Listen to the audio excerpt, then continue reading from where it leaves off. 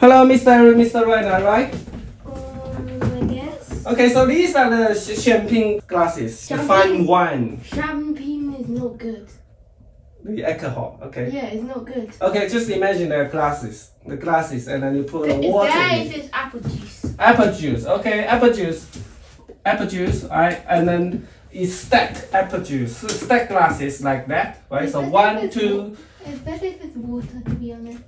Okay, water, 1 glass, 2 glasses, 3 glasses, and so Green on. water. So on, okay? So this is the row number 0, row number 1, row number 2. So everything starts with 0, index 0. So this is the column 0, column 1, column 0, column 1, column 2, okay? For each row, the column starts with 0 as well. So the question is that if we pour the water at the top glass, obviously if we pour 1, right? So it will only stay here. If we keep pouring, for example, if we pour 2, what happens? So 2, obviously this glass can hold only water 1, right? Amount 1. So what happened to the other 1? Right? This glass is capacity is 1, and I pour 2 amount of water 2 in there. Right, so you overflow, right? Make sense? Yeah, half and then half. So. And what happened to another half? So these will be all of these will be filled, but these won't. Yeah. Okay, so it's basically like that, right? What? Make sense? Because Does it make sense? 1 plus 1 is 2, but 2 cups they split. So and 2 divided by 1. No, 2 divided by 2 is 1. So 1 cup. Each. Okay, But those won't overflow. Okay. Where is it stacking on top of each other? Yeah, stack. It's basically stacked like that. So look, It's if very unclear, to be honest. Okay, so look, if it overflows, it will overflow in 2 directions, right? So this cup only overflows 2 directions. 2 directions. How can they do that? Because then there will have to be a floating cup. Wait, what if they float over? No. So why this is? So what happened when this is? But then it has to be a floating cup. Yeah.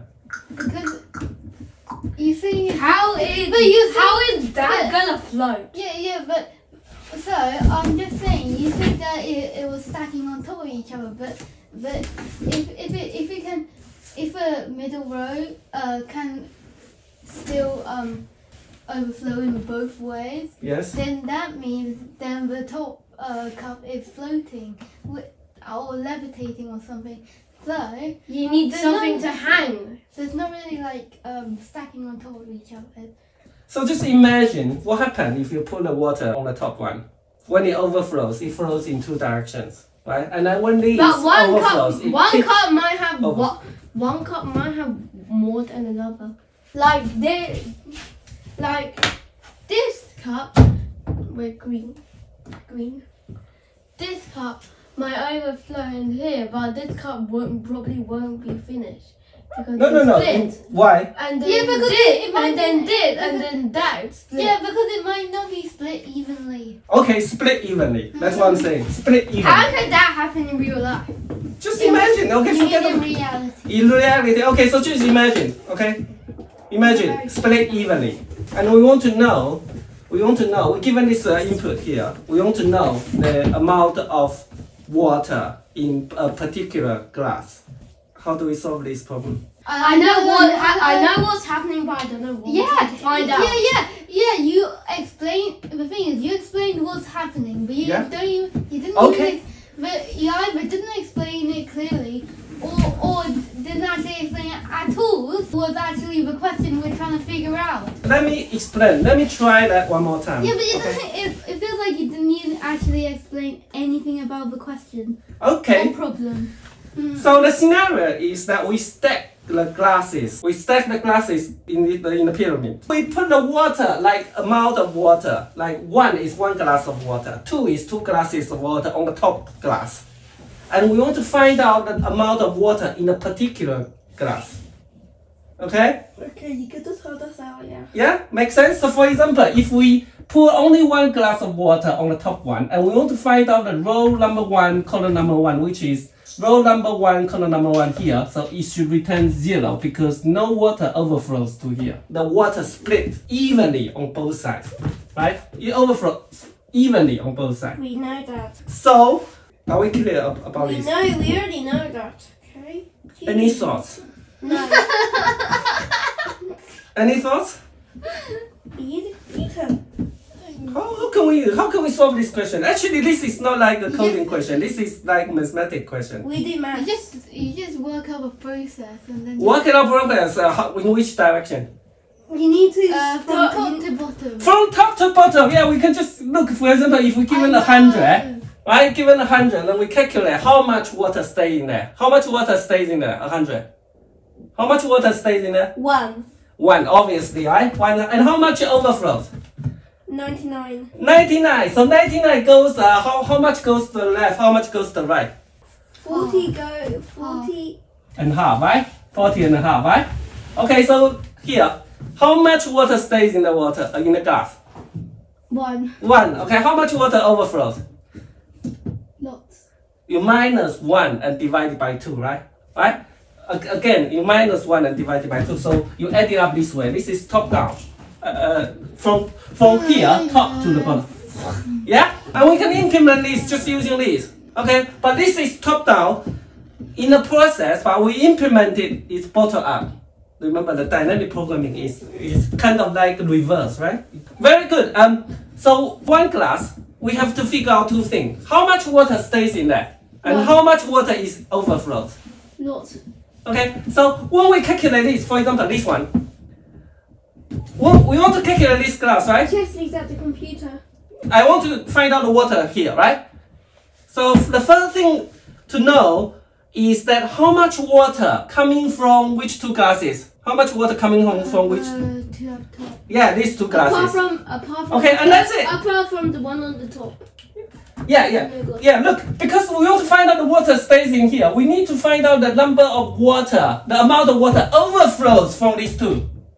And then if we want to find out the water overflows, we need to find out the water overflow from the one above, right? So look at this one. This one depends on the shoulder. Shoulder. Shoulder, okay, shoulder. So look, Not shoulder. look, this glass depends on 2 glasses on the shoulder. This on the 2 shoulders. So what? Shoulder. So what kind of? This. Do you still remember? Plural. Okay. Do you still remember the thing? Which triangle we talk about similar structure? Pascal. Pascal triangle. Okay. Let me put the Pascal triangle. Okay. The first row is 1, and 1 1 1 2 1 1 3 3 1 1 4 6 4 1. Right. Each number is the sum of the 2 numbers on its shoulders above it. Right. Above it. So look, this is a very interesting triangle. So one thing you notice is that the first row, look, the first row is 11 to the power of 0. The second row is 11 to the power of 1. The third row is 11 to the power of 2, right? 1 to 1, right? 11 times 11. And then you know this, 11 to the power of 3. You know this, 11 to the power of 4. So basically 11 times 4 times is 1 4 6 4 1. Okay, and this goes on, right? This is very interesting. Okay, of course it has many other interesting properties, but this is one of the most obvious one. Okay, so not obvious. So very interestingly, this one is similar, right? Not really obvious. So we can solve this using this thing. It's not very obvious. The computer does not store the numbers in a triangle. The computer has this array, a 2-dimensional array is basically like a square number. So we just have to tilt it. In computer, it stores the number like this: 1 1 1 1 2 1 1 3 3 1, right? And 1 4 6 4 1, right? It's basically like a triangle. So each number is the number above it and a bar on the left, right? So 4 equals 1 plus 3. 6 is 3 plus 3. 4 equals 1 plus 1, right? So same here, we need to tilt it. For each one, we need to know 2 things. The amount of water stays in the glass, and the amount of water that overflows. And with these 2 things, with these two things, actually we just need to know the amount of water that overflows from the overflows on the two glasses above it. And with these two numbers, then we can calculate. The contribution for each glass above it overflow is half. It's half, okay? And then we can calculate it. Okay, let me write the code, okay? So this question may seem very difficult, right, at the beginning, but if you actually think about it, it's not that hard, okay? Define, let's say this is F, amount is given, right? Amount is somewhere, we know that originally how much water poured on the top glass, the rows, a column. Okay, so if out of range, we just need to return 0, right? So if the C is smaller than 0, the column smaller than 0, or the C is bigger than R, then we return two things, right? The amount of water, actually, the amount of water overflows and the amount of water stays in the glass. So this thing is to return 0, 0 outside the boundary, right? There's no point if you want to find out the amount of water stays in the glass and the amount of water that overflows outside this triangle, am I right? This triangle is meaningless, right? The only meaningful input is inside, okay? Then if the row is the first one, the top row, then we need to return. Okay, so given this amount of water A, how much water stays in the glass? A. Okay.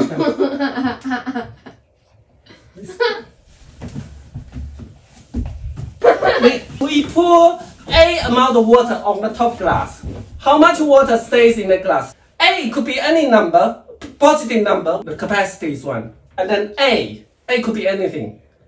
A could be 0.5, A could be 2, A could be 0.7. A, but if A is greater than 1, then 1. That's right, we have to check, right? We have to check. We poured A amount of water on the glass, and we want to find out how much water stays in there, right? We need to check if the A, right? So if the A is bigger than 1, then the amount of water stays in the glass is 1, right? We weren't listening. Yeah, but that is true. You did. How much water overflows? You did. How much water overflows? If it's 1 or less than 0.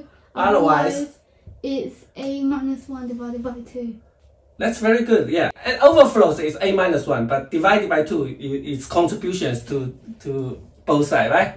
Yeah, very good. So the amount of water stays is actually A. The amount of water stays is actually A, and we need to compare, right? So it's actually minimum of A and 1, right? Am I right? The amount of water that splits overflows, right? Overflows is A minus 1 and 0. So if A is 9, that would be 4. 4 overflows. If A is 9. A is 9, the overflow part would be 8. But on both sides, there will be 4, right? What I'm saying is that amount you see, Ryan was listening to me, but not you. Okay, but do you understand this one? Yeah, it's basically the same thing, right? The minimum of A1. A1 means that this is the amount of water that stays in the glass, right? Because the maximum you can stay is 1. But the second bit, A minus 1, 0, the bigger one. Which one is bigger? This is the amount of water that overflows. Because if A is smaller than 1, the overflow is 0. Am I right? Okay? So if R equals 0, then we return these two things, right? So max A minus 1, 0, and mean. This is the returning two values, the tuple, right?